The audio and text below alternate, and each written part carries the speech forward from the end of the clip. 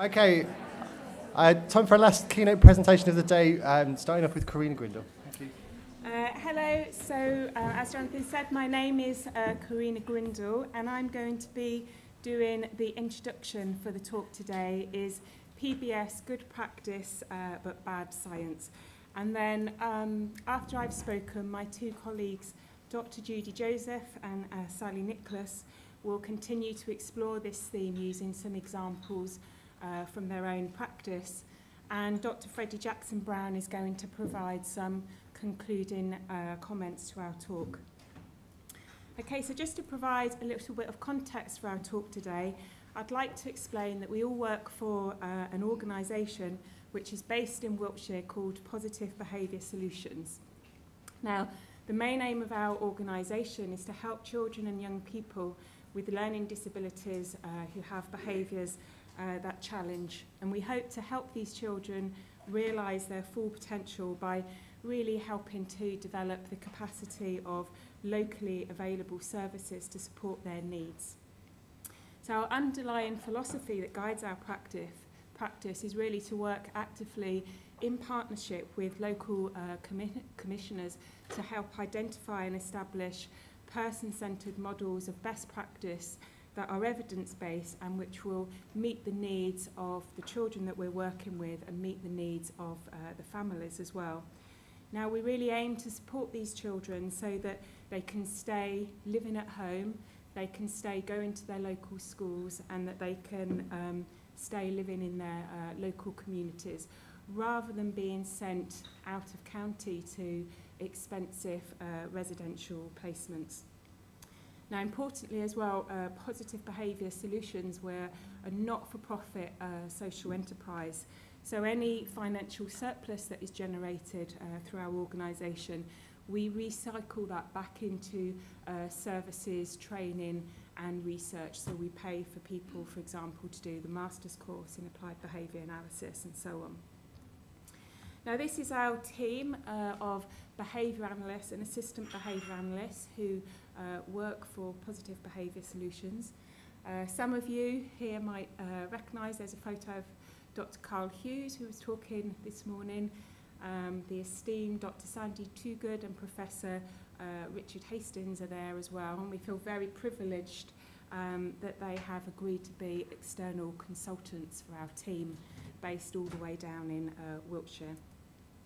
Now, the services that we currently offer in Wiltshire, we're based across several sites, so we're working at Exeter House School, Special School in Salisbury, St Nicholas's School in Chippenham and Cannon's House, Respite Centre in Devizes, and Sally will be talking more about some of our work there.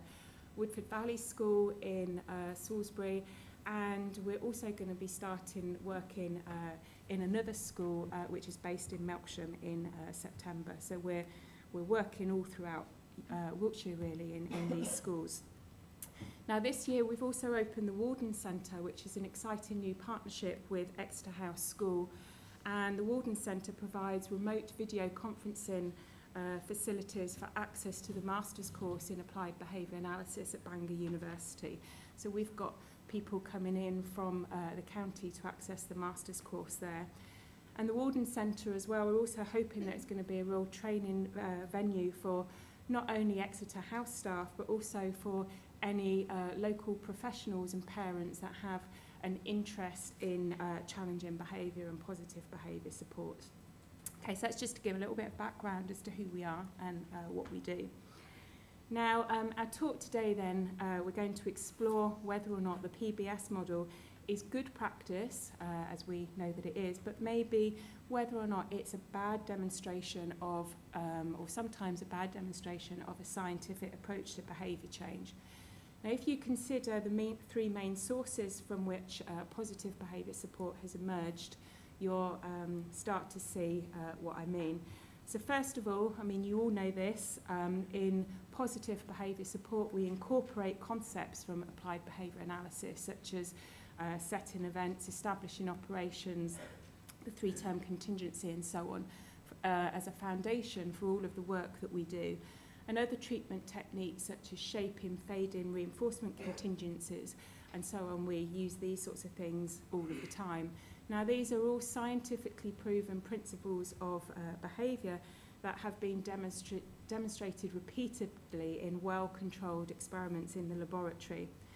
But in general, the methodologies that are often promoted within applied behaviour analysis, with many PBS practitioners, they sit uncomfortably with us at times because it's considered that maybe some of those methodologies are a bit too rigid or a bit too narrow in focus, or maybe too radical to be able to be implemented with real integrity in many of the environments that we find ourselves working in, so in the home of the child, in schools and so on. So although PBS is very firmly grounded in applied behaviour analysis, it's very much assumed its own identity with a real emphasis on trying to come up and use treatments that have a real goodness of fit to the different contexts that we find ourselves working in. Now, as most of you know as well, PBS is also influenced by the normalisation movement. So this means that the focus of a PBS approach should always be to try and design a treatment programme that provides the means for an individual to be able to improve access to community activities and relationships with others who do not have a disability. So this here is a different emphasis to many traditional ABA programmes, where in keeping with a scientific approach to behaviour change, there's often a considerable focus on addressing specific clinical problems in a very systematic way. So, for example, reducing the frequency of aggression using carefully controlled procedures. Now, person-centred values are also crucial in the development of PBS, and according to Carr, there's 3 possible processes that are used to integrate the values approach into PBS. Now, person-centred planning, a few of the speakers have already mentioned that today. Also, the construct of self-determination. So this involves allowing individuals with disabilities to really be involved in the decision-making regarding treatment goals. And also the process of using wraparound services, so trying to incorporate an entire system of people who might be involved in providing supports. So particularly family members here being involved in decision making and not just the professionals. Now, Karata also outlined these 9 critical features of positive behaviour support that really underpin our practice down in Wiltshire. Now, I haven't got time, obviously, to talk through all of them today, but I'm going to be referring to a few of them in a minute when I talk about some of the differences between a more traditional ABA approach and the PBS approach. And there's also this recent paper by Gore and colleagues, which Louise mentioned earlier, and I just see I've got a typo there, 2014, it was actually 2013. And this really provides a refreshed definition and scope for PBS that is hugely relevant to the UK context and also again to the work that we're doing down in Wiltshire. Now, if we were to consider some of those key features that are described in those 2 papers, it really helps us to start to understand what some might consider to be these key differences between an ABA approach and a PBS approach. So if we take the first point on this slide, this is hugely relevant to Carr's critical feature of comprehensive lifestyle change and quality of life. So whereas ABA approaches are often considered to be highly focused on changing the behaviour of a specific individual who is targeted for treatment, PBS attempts to change not only the complete lifestyle of the individual that is undergoing the treatment, but also attempts to help change and improve the quality of life for all of those people who support the individual. So one of the central differences between the PBS and the ABA approach here really seems to be the order of importance and the order of causation. So ABA really focuses on change in behaviour first in order to support relative changes in lifestyle and enhance quality of life, whereas PBS really places primary emphasis on trying to conduct changes in lifestyle and quality of life which in turn are supported by reductions in problem behaviour. And I think this is something that Judy will be talking about in her bit of the presentation. Now, the second point is also to do with this emphasis on comprehensive lifestyle change. So because PBS is focused on how individuals participate in life activities, how much they enjoy those activities, and how the life of the people around them is improved, so it's really focused on quality of life. This has real implications for the data collection procedures that we use in PBS.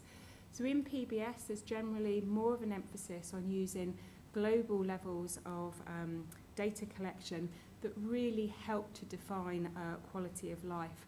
So dependent variables such as the number of social interactions, the extent of participation in daily activities, and so on. So this is different to the more micro level of measurement and analysis that's commonly used in applied behaviour analysis, such as taking data on things like the number of aggressive acts or the frequency of self-injury. Now, in positive behaviour support as well, there might also be a greater flexibility with regard to what is considered acceptable in terms of the data that is collected, in the sense that qualitative data like questionnaires, interviews and so on, and case study information, they're all considered completely acceptable. Whereas in ABA, data collection methods generally have much more experimental rigour. Now, the third point here is to do with the PBS emphasis on what's called ecological validity. Okay, so much ABA research is focused on issues of internal validity. So this is demonstrations of cause and effect. So namely that an independent variable, a treatment variable, can reliably cause changes in a dependent variable, so the thing that is being measured in experimental situations, so with highly trained researchers in highly controlled environments. This approach, though, is highly inconsistent with the PBS emphasis on normalisation and inclusion in natural community contexts. So PBS instead really focuses on conducting all elements of treatment and research with only those individuals who would typically be working with a child, whether this be teachers, parents and so on, and in natural environment contexts where strict experimental control would be limited. So one question to ask ourselves is whether this reduced emphasis on experimental control in PBS can somehow undermine the practice that we're using. Now, the fourth point on this slide is concerned with who exactly is responsible for deciding the models of assessment and intervention that we use. So in PBS, these models rely really on a high level of active collaboration, so the wraparound services that I was talking about, from all of the key people in an individual's life. So again, you know, this could be parents, it could be siblings. With one of the young people that we support, his taxi driver has a huge amount of input into the interventions that we put in place. So this differs from the more traditional ABA approaches where models of assessment and intervention are much more expert-driven. So behaviour analysts, BCBAs, coming in and developing treatment plans with very little input from other key people who know the child well. One thing we have to ask ourselves is it possible that with more input from these people that don't necessarily have the scientific training in applied behaviour analysis, whether again this might possibly undermine some of our practice. So I'm playing devil's advocate a bit here. Now, the fifth point that I wanted to make is with regards to how we go about deciding on which treatments to implement with the clients that we work with. So I mentioned earlier on about how person-centred values are a real crucial foundation in the development of PBS. And there's a real emphasis on humanistic values, which are often said to override the importance of scientific empirical data. So when deciding on possible treatment options for an individual, in applied behaviour analysis, there's this real emphasis on what's called a technological criterion. So whether or not a treatment has been demonstrated to be effective in the past, whether or not there are a number of peer-reviewed, published studies on a particular treatment. But in PBS, there is an additional values criterion as well. So the capacity of techniques and strategies to be able to enhance the dignity of the person with disabilities that we're working with, and also their opportunities for choice within their environment. So just to give you an example here, escape extinction might possibly meet the technological criterion for selecting an intervention for a child with autism who has a feeding disorder, in that it has been repeatedly demonstrated in the scientific literature to be a very effective procedure. But if it doesn't meet the values criterion in PBS, then it probably wouldn't be selected as a possible intervention. So again, we need to ask ourselves whether or not is PBS good practice but bad science, because this technological criterion for selecting the interventions that we put in place with the people that we work with, this technological criterion appears to be secondary to the values criterion. Now, one of the central messages of PBS is also, and a few speakers have mentioned this as well, is also that we should focus on fixing problem contexts and not focus on fixing problem behaviours. So to bring about behaviour change as quickly as possible, multi-component interventions that change many different facets of an individual's environment at the same time are frequently implemented to try and bring about behaviour change as quickly as possible. When multi-component interventions are implemented, it's very difficult to see exactly which aspects of the intervention have ended up leading to behaviour change. Now, in ABA, there's a large amount of research demonstrating how the use of single treatments can produce changes in behaviour, but these single treatments can often be fairly ineffective in actual practice. So these demonstrations in ABA, they can make really great science, but poor practice, as multiple strategies implemented at the same time are often needed to try and bring about this really quick behaviour change that we want to see. Now, the final point that I wanted to make before I hand over to Judy is that in applied behaviour analysis, there's often more of an emphasis on consequence-based decelerative techniques or a reactive approach to problems in times of crisis. Whereas in PBS, there's much more of an emphasis on trying to come up with proactive or antecedent interventions to maintain the non-occurrence of a behaviour, to prevent the behaviour from occurring in the first place. Okay, so what I'd like to do now is just hand you over to Judy, who's going to describe our approach with a young boy that we work with.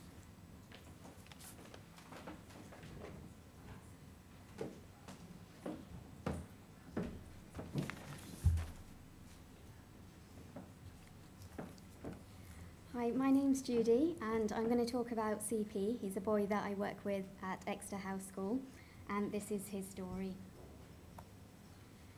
So CP has autism. He is high functioning, and in July 2013, he was 8 years old and he had severe challenging behaviour. He had just been excluded from an autism centre, which was part of a mainstream school, and no other schools wanted to have him as a pupil. He was restrained on an almost daily basis because of severe self-injurious behaviour and because of his aggression towards other children in the school and members of staff in the school. He swore frequently, and he was kept inside the school at all times, even during break times. And this was so that the other children couldn't hear his swearing, and also the staff wanted to protect the other children from his aggressive acts. Academically, he hadn't made any progress in 4 years, and as a result of this, he had very low self-esteem, and he was a very unhappy boy. So the functional assessment revealed that his behaviours were maintained by attention, escape avoidance, and access to tangibles. He found the academic work very difficult. His curriculum had been mismatched to his abilities, and this was the main trigger for his challenging behaviour. So just to let you know, we've had permission to use this photo and also for the video, which I'm going to be showing you later. So for most of the children we work with, we draw up a summary sheet like this, which draws on CAR's key dimensions of PBS. I'll talk you through a couple of these to explain how we use them in CP's programme. So for comprehensive lifestyle change, in his previous school, the emphasis was very much on trying to change his behaviour without looking at wider systems change. But our focus was on changing his quality of life, and by increasing his quality of life, we would then see a reduction in his challenging behaviour. We focused mainly on making school a fun place to be, and so we did lots of positive pairing with him, lots of fun activities, and CP got to interact more with his peers, and this was to increase his quality of life in school. And for emphasis on prevention, we did a functional assessment and we identified the functions of CP's behaviour. The focus of the programme was on carrying out antecedent strategies in order to reduce the motivation for challenging behaviour. We didn't really use reactive strategies or punishment, such as timeout, and these had been commonly used in his old school. So the antecedent strategies that we used for behaviours maintained by escape. So we altered the demand, and we did this by incorporating preferred materials into the task. So, for example, when we were carrying out a maths lesson, we would count Lego bricks or toys that he had. We would make the tasks more or less challenging. We know that academic work was a trigger for his challenging behaviour, so we wouldn't make the task too challenging, but also if the task was less challenging, he would become bored, so it was important that we aimed it at the right level. We also offered him a choice of tasks and a choice in the order that he completed the tasks, and this meant that he was involved more in the decisions and he wasn't just being told what to do. We added predictability to the demand by preparing CP for what was coming up and telling him exactly how long we would be doing the task for. So he knew exactly what was required, how long he would be doing the task for, and we also helped him to see where the demand fitted into his routine. So we had a visual schedule and he would know exactly what he'd have to do that day. So this graph shows our focus on improving CP's quality of life, and we want to know how he participated in activities at school and how much he enjoyed the activities, and this had implications for the data that we collected. We used a global method of data collection to reflect CP's enjoyment and participation in daily activities, rather than just focusing on micro levels of measurements such as the frequency of aggressive acts to peers. And this graph shows the activities that we would do in a typical week. And you can see here that there are greens, oranges, and reds. So green meant that he was engaged in the activity, that he was enjoying it, and that he was compliant. Orange means that he was semi-compliant and sort of partially engaged in the activity. Red means that there was some challenging behaviour. And as you can see in this week, there were many greens, so he was having lots of fun, he was enjoying the activities, and there were just 2 oranges, which meant that he was partially compliant for just two of the activities in this week. So how is CP doing now? 10 months after we started the PBS programme, he's learning to read, write and do maths, and he's doing really well. He's learning at a really fast rate, and we can't see any evidence of a learning disability, so his lack of academic progress in the past was mainly due to his challenging behaviour. He's really enjoying learning and his self-esteem has really increased. He's a really happy boy and he doesn't stop smiling. He has friends now that he can hang around with and he really enjoys interacting with the children in the school. And I'm going to end now with a video of CP doing a Headsprout episode. And Headsprout is an online reading resource that we've been using to teach him how to read. And this video will also show you how much he enjoys doing it and or show you a little bit of his personality as well.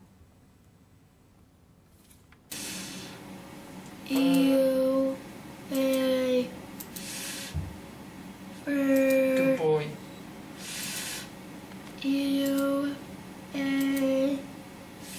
Please stop. Let's watch the turtles perform. Go.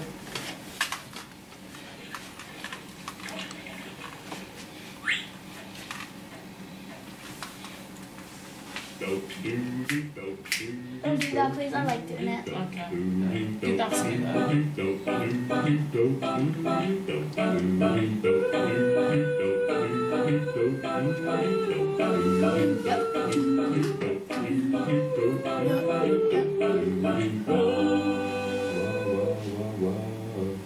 Peace. That's how turtles sing, right? All right. Eat that. You learned and practiced 4 new sounds. And you That's how finished turtles sing. That's how turtles sing. You finished Eat that. the episode, Charlie. People, that's how turtles sing. Let's have a look. Hey, people, that's how turtles sing. Ah, peace, my brother. Yeah, I should have seen dinosaurs.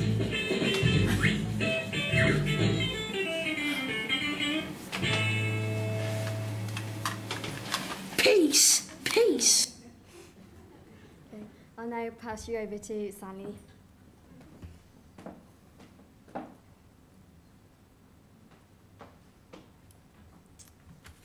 Okay, I'm going to be talking to you about supporting ASD children at St Nickless School using PBS.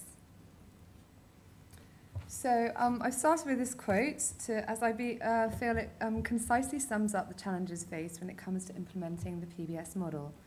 The attempt to work scientifically with human behaviours is often demanding, as the very nature of behaviour is so complicated and complex. So as Corinna's already mentioned, how we work, when adopting the PBS model, we incorporate many theories, applications of behaviour analysis. And to bring about behaviour change as quickly as possible, we adopt a multi-component intervention model.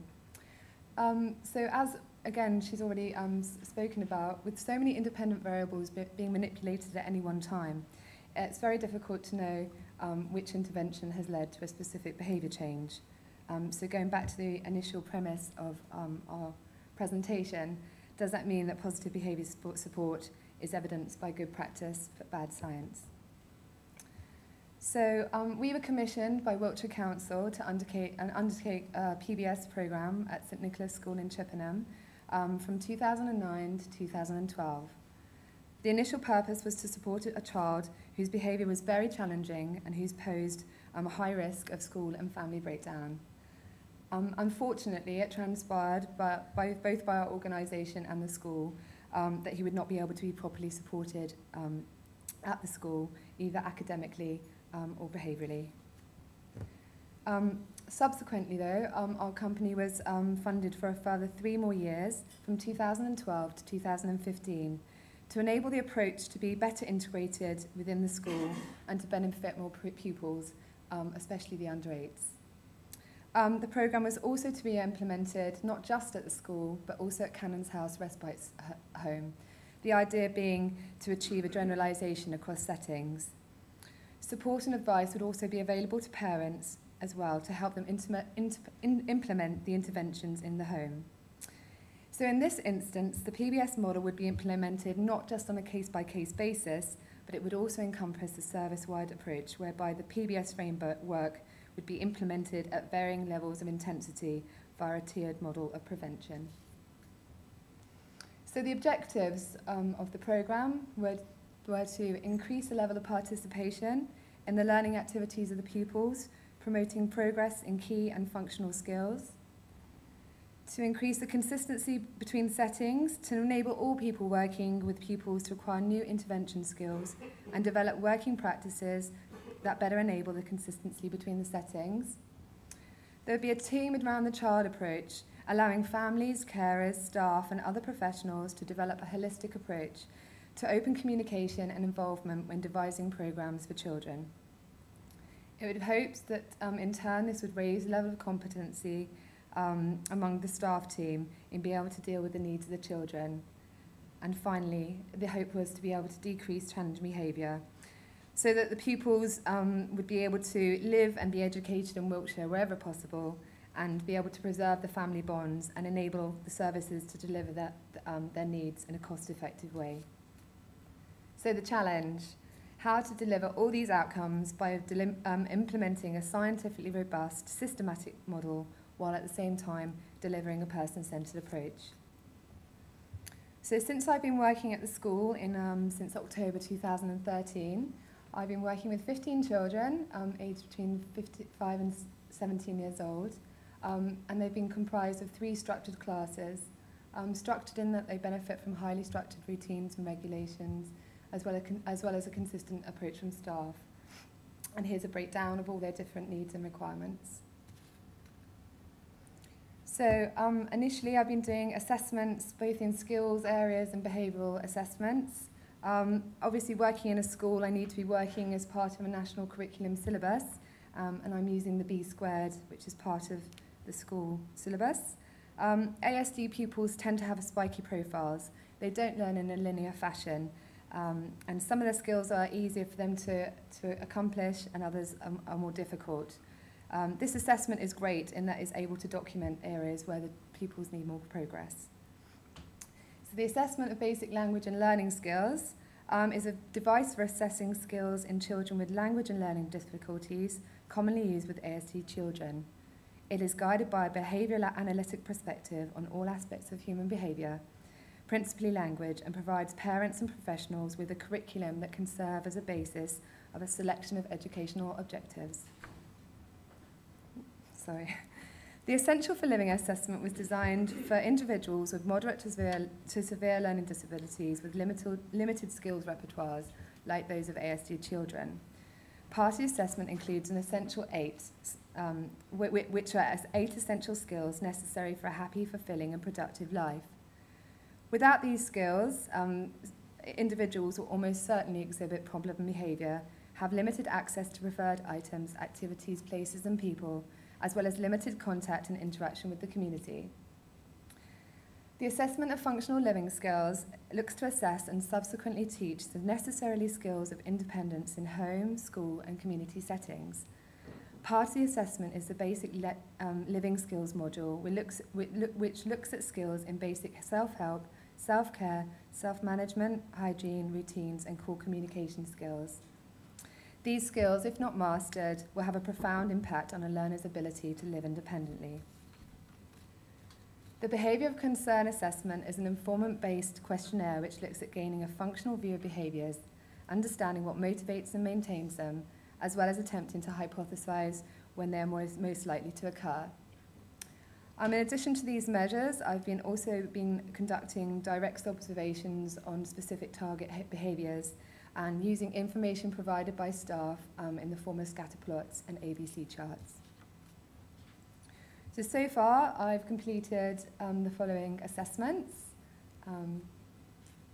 as you can see. And since I've finished the assessments, as part of the PBS model, we've been focusing on multi-component interventions, which focus on improving the following skills areas. And a reduction of interfering and inappropriate behaviours is a consequence of the above skills being increased. So within the 3 classes that I've been working with, I've been recommending whole class interventions, which look at implementing personalised visual schedules, increasing choice and emotional intelligence, strategies to functionally ask for help, a break, or how to wait for a delay, and then also working alongside the staff team to educate them that skills teaching occurs at all times in all settings, and ensuring that they have a consistent approach. So now I'm going to be talking about 3 particular children that I've been working with quite a lot recently. As you can see on the left-hand side, these are the skill domains that we've been working on targets for.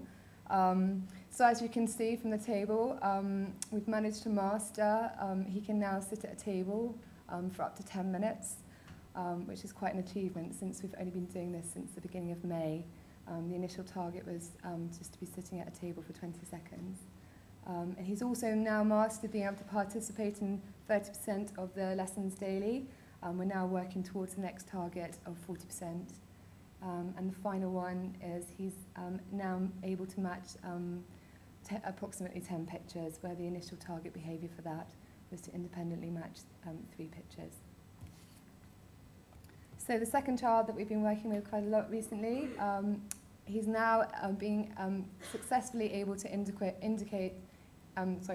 independently request 5 preferred items by using PECs. And he's now managed to achieve this not just in the school setting, but also in Cannon's house. And as I mentioned before, that was a big part of the objectives of the programme. And he's now able to master accepting delays, being able to wait calmly for 10 seconds for a preferred item. And as you can see, the rest are ongoing, but he's quite near to getting there with I think at least a couple more of them. And then the final case study, boy that we've been working with. As yet, nothing has been mastered, but I've been doing quite a lot of work with him in the last couple of weeks alongside the staff team. And he's nearly at the stage where he can now independently ask for help with a help card. This had a 2-pronged effect. He was doing a lot of SIB behaviours because of an escape maintained function, but now through teaching him how to use this system, there's definitely been a reduction in the SIB. And the other one that we're nearly close to mastering is the writing. He's now able to independently trace 2 letters of his name. He's just got 2 more to go. So going back to the initial premise of PBS model, it's values-led but data-driven. So here's a piece of data. This is going back to MV, the first case study I was talking about. The initial target was to get him to sit at a table for 20 seconds. As you can see in the baseline measures, he was only able to sit at a table for approximately 2 or 3 seconds at a time before either displaying challenging behaviour or just getting up off the table, getting away from the table. So the attending programme was introduced on the 7th of May, and the intervention strategy for that was to encourage him to sit at a table, giving him initially 3 highly preferred tasks to do, and then giving him a break after he'd completed those 3 tasks. And then, as you can see, it worked incredibly well, and we were giving him access to regular breaks, contingent or non-contingent on behaviour. And then within a short space of time, he's now, on 2 occasions, it's been recorded that he's able to sit at a table for 10 minutes, which is quite an achievement.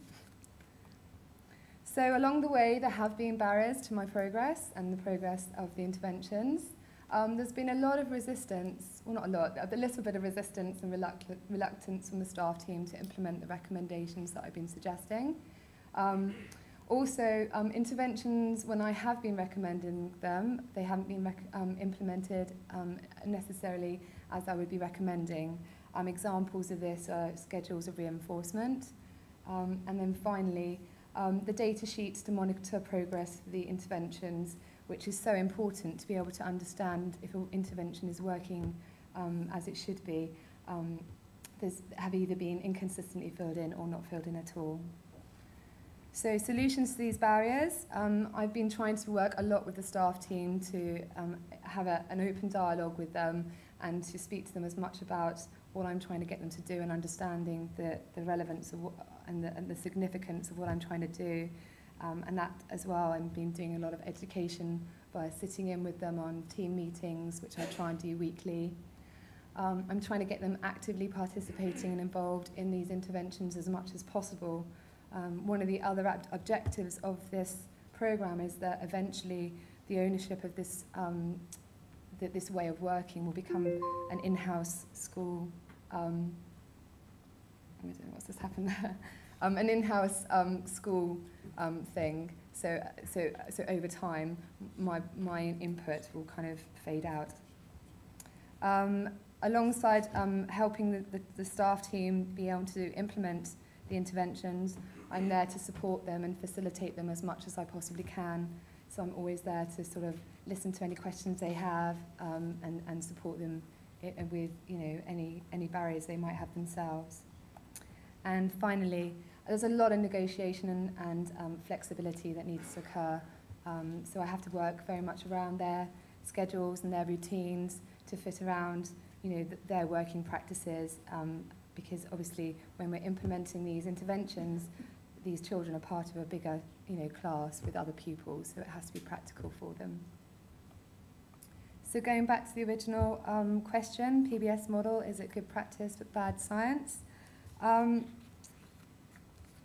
As it's already been spoken about a lot, it's a values-led but data-driven model.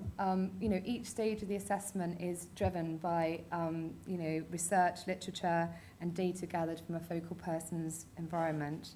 The use of behavioural technologies and evidence-based practices are not about producing one-off outcomes or short-term demonstrations in controlled environments. What PBS is concerned about is enhancing quality of life and making long-term lifestyle changes to the individual. These are outcomes which are not only week-long or month-long, but these are lifestyle changes that will be sustained for years. So finally, I just want to say many thanks to all the staff team at St Nickless School in Cannons House. Without all their hard work, I wouldn't be able to stand up here and presenting the work that I'm doing today. Okay, so now I'm going to pass you over to Freddy Jackson Brown to sum up.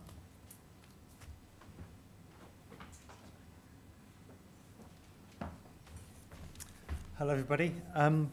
So at the end here, I'm going to try and bring together what's been said and see if I can answer a little bit that provocative question that we had in the title about whether PBS is good practice but bad science. It's going to be a bit of a theoretical outline, which I think is always a little bit difficult after you have all that kind of rich clinical stuff, the videos and the stuff that Judy and Sally have been showing. So I hope that's not going to put you to sleep too much at the end of the day. But I remember hearing once that there's nothing as practical as a good theory. So hopefully by going into some of the theoretical stuff, it will be practically useful at some point. So the title for this presentation was actually given to us by Sandy Toogood when he came down to provide some external supervision for us. We were showing him some of the work that we were doing that we were quite pleased with, and he was reflecting on it. He said, yeah, it's great PBS, but is it bad science? Now, I like to pride myself as being a scientist practitioner, so there's a bit of a jar to me. I think, is it bad science? What do you mean? And he asked this sort of question, which I think the guys had touched on a little bit before, about whether actual PBS, the multi-component element of PBS, is really compatible with the scientific process. PBS often tries to pull lots of levers all at once to try and get quick solutions. If we can get quick solutions, why would we go for slow solutions? We often pull all these levers, and we're never quite sure then which of those levers has led to which part of the outcome, whereas science tends to want to have a much tighter relationship between the independent and dependent variable. So that was the kind of question that Sandy was posing to us, and what we've been trying to kind of have a think about really with some of the examples of our practice. So if you don't mind, I'll go into a little bit of kind of theoretical stuff a little bit about what science is, a little bit about what practice is, and see about how PBS maybe meshes those two together. So science is everywhere. It's a core part of our society, and it's about it's a nice definition that I got from Wikipedia, I think it was. But the bottom bullet point really describes what it is. It's really about trying to describe functional relationships between different variables. That's what it's trying to do. And the variables which you focus on, they become your phenomena of interest, and they set the science, if you like. They determine what science you're going to be, what your science is going to be called. So if it happens to be subatomic particles, it may be called physics. If it's molecules and how they interact, it may be called chemistry. And of course, if it's human behavior, then we call it psychology or behavior analysis, or lots of different terms that kind of mean the same thing. We're trying to understand what it is about the human condition. Now, one of the tricky things about going last at the end of lots of great presentations is you end up repeating things that people have said previously. So apologies for that. But this kind of goes back a little bit to one of the things that Carl was saying, that in psychology, behaviour analysis, whatever we want to call it, our subject matter is everything that the individual does. And what we're going to try and do is describe the functional relationship between what we do and our environmental context. One thing which is important to emphasise, this is something again that Carl touched on, is that the environmental context is both out there, but we've all got an environment inside our bodies as well, which we behave towards. So there are things that take place inside my body, thoughts, feelings, which I respond to. And those also need to be included in the analysis. So we're not just talking about the relationship with our behaviour to the external world, but also to that small part of the world which happens to be inside our skin. It's a very important part of a behaviour analytic analysis that we include our relationship with what's going on inside us. Hence, thoughts and feelings are at the core of a psychological stroke behaviour analytic science. I just want to go back a little bit and say, well, you know, why do we study behaviour in relation to the environment? What's the big deal? Well, psychology and particularly behaviour analysis see behaviour within an evolutionary framework. So behaviour is how an organism relates to the world around it. If that organism is going to survive, that relationship has to be functional in some way. It has to work for the individual. If that behaviour is just random, then the organism isn't going to survive too long. So within an evolutionary model, we understand behaviour to have a functional benefit for the individual which supports its survival. And survival means access to things that you need to get through the day: food, sustenance, temperature control, and ultimately social and sexual contact. So we look to we understand behaviour as being functional because it comes from that evolutionary context. And we see the learning process as an evolved ability for the organism to adapt to the environment within its own individual lifetime. So we understand evolution, typically talk about biological evolution, and that's how species evolve across individual lifetimes. So individual species will evolve and change as individual organisms live and die. Whereas within behaviour analysis, we understand learning as a process by which the individual organism adapts to the environment within their lifetime. So there's an evolutionary process of adaptation across lifetimes, but also within lifetimes. And learning is the process by which we do that. And that's why, for a psychology of behaviour analysis, we're trying to understand that relationship between the organism and the environment. So what we try and do is chart that relationship. If we do this over here, what happens over there? If we pull this lever in the environment, how does that affect the organism? If the organism does this, how does that affect the environment? And that's the functional relationship that we're trying to chart within science, within psychological science.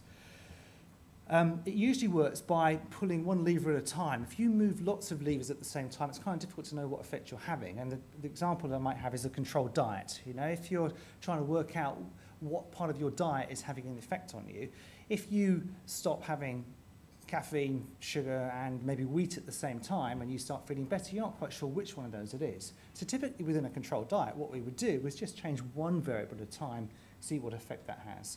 And then we would change another variable at a time, see what effect that has. And then another one. You might combine them. You might combine wheat and sugar, potentially, as you get more sophisticated. But we do it through tightly controlled processes whereby we just change one variable and see what happens to another variable. So that's broadly my somewhat crude understanding of science and of psychological science. So what about therapy or clinical practice or intervention, depending on what you want to call it? I simply think of it as change. I mean, people want intervention or they want therapy because they want to have some kind of change taking place. You don't go along for intervention or for therapy because you want things to stay the same. You want things to change. PBS is back to the kind of the question here then, is that PBS is a type of intervention which looks to bring about positive changes in people's lives. It wants to bring about positive therapeutic change, and quickly. And if you go along, if you want to have some change, if you want to have therapy, even if it's like you've got a headache or something, when you take that pill, you want it to have a quick effect. In fact, when I was up in London recently, I saw some adverts for, I think it was for Nurofen. It was trying to show actually, if you take this new particular drug, it has a very, very quick effect. We want change to be quick. And that's the case for our clients too. If they're having a difficult time, if they're in difficult circumstances, we want change to be quick for them. Why would we want it to be slow? So what we would then do potentially is change a whole load of variables all at once. And Sally and Judy gave some good examples of that. We change a whole load of things at once to try and bring about change. Now, those things aren't completely random. Those things that we're choosing to change are based on what the scientific background knowledge has told us that might be useful to change, and what research papers or clinical experience has told us would be useful to change. But we try and change them all at once to try and bring about as quick change as possible. So that may well be good practice, but is it bad science? Because what we're then not sure is which bit of what we were doing really made the difference. That charting a tight functional relationship between your independent variable and your dependent variable isn't there within PBS. And we couldn't tell you how much of a percentage, we couldn't do some kind of analysis of how much of a percentage of the change that we saw was due to this part or due to that part. We just know that when we pulled all these levers, things got better. Now, we're quite happy with that within PBS, but is it good science?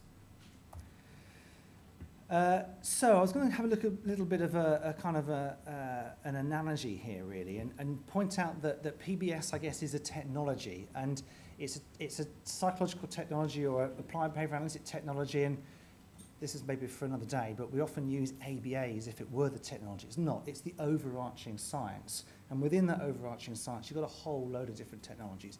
PBS is one of them. Acceptance and commitment therapy is another. Active support, PECs, they're all ABA technologies, all within that. Anyway, it's a different, longer conversation maybe. So PBS is a technology which uses the knowledge and the methods of science without necessarily feeding back into that science. And maybe a good example of this is a functional analysis. We use that's a very tightly controlled method for us to understand maybe the functions, the meaning of it. Functions just means meaning, the meaning of that behaviour for the individual, and then we use that meaning to pull a whole load of levers all at once, because we will have quick change, because we want quality of life to happen quickly. So we are using what we know about the science, what works, and the methods to produce a technology which can produce quick change. And I've got at the bottom there a sort of an analogy, really, which is if you worked in a chocolate factory, they use the scientific process to make their chocolate processes, and to make their chocolate. They would, some very clever people would design the machines to make sure that they work efficiently. They understand what the chocolate's made of and what ingredients they've got to put together, and they make great chocolate, which we all eat, or it could be watches or cutlery or car tyres, whatever it is. But that information then doesn't feed back into the basic science which then led to that technology. We just say this is a technology which we use in the core sciences. We're not feeding it back in. And that's okay with technology. So where's the science in PBS? I would argue that our practice is underpinned by science, but not necessarily contributing back into the core science. And that's not completely true. I went to a great presentation earlier which Sarah Wakeling did, and she had some lovely PBS data, but really tightly controlled, showing some really interesting relationships between the environment and a person's rumination behaviour. You've got me saying that word wrong now, Sarah. And that, I think, probably could go back and contribute to the scientific knowledge. But actually, by and large, that's not what we're trying to do within PBS. We're just trying to bring about positive change and quickly. I think you could argue, though, that if you use the scientific principles and they give you good outcomes, you could argue that you're corroborating the scientific knowledge and the scientific basis of what you're doing. So you could say that there's a kind of independent corroboration of the basis of what you're doing. So I've talked about the fact that we also tend to see ourselves as scientists, practitioners, which I think is an important element. And I think also the last point, is that I think we do need to have a close relationship between the practitioners, us people who are doing the work, and those clever people who are doing the kind of the lab work, really, because they don't know what the important things are that we want them to be researching. They don't know what the important functional relationships that we need to know about in order to be able to bring about change with our clients and for our clients. So we need to be telling them and helping them, having dialogue with them about what it is we need to know more about, so that we can be better at our practice. We do need a close relationship with the core science without necessarily contributing to it directly. So, there is one more slide. No, there isn't. Okay, well, there was one more slide, I thought.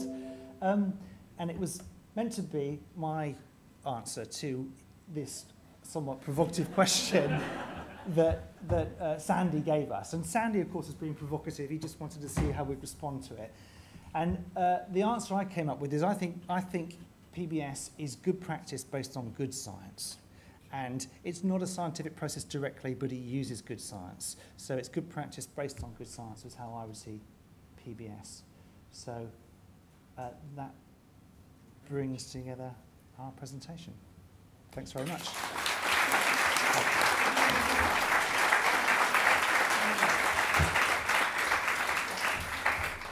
Thank you very much, Freddie, Corinna, Sally and Judy for that great presentation and very thought-provoking. Can I just ask everyone to please complete your evaluation forms before you leave? And I just want to invite up onto the stage Mohammed. Mohammed, who's been very central in making this event happen. He's put in a lot of effort to make it all happen today and for it all to run as smoothly as it has. So here is just to say a couple of final words.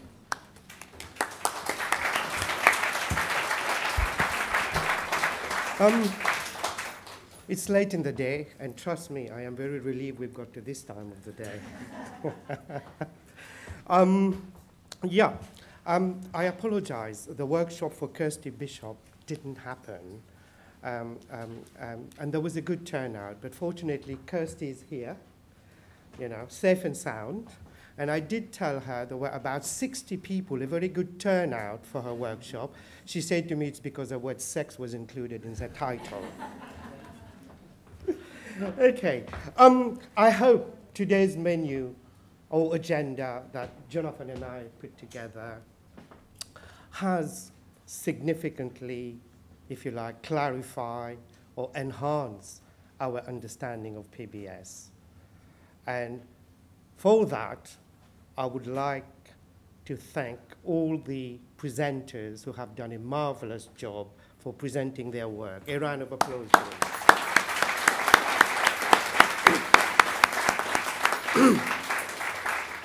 There was a high demand for places, and we've had to turn many people down.